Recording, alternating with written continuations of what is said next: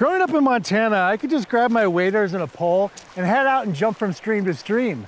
But today, with aquatic invasive species, I've had to incorporate clean, drain, dry into my routine. We ask everybody to do their part because everybody can be a person that spreads these things around. Always clean, drain, dry your equipment, no matter where you're coming from, what you're doing. If you're moving a boat or equipment out of the water, make sure it's clean and dry. And that helps prevent the spread of these things to other places.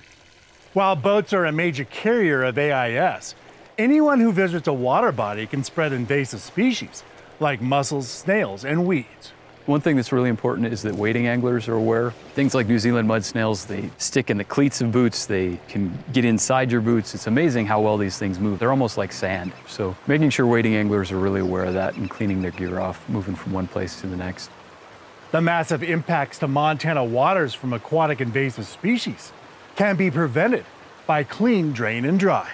Clean means making sure there's no mud, vegetation, algae, that type of thing.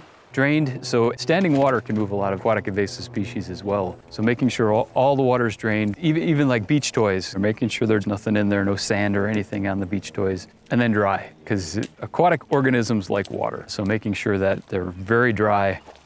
By doing our part, we can keep Montana's waters healthy and a great place to visit for future generations. I'm Winston Greely, out among Montana's fish, wildlife, and parks.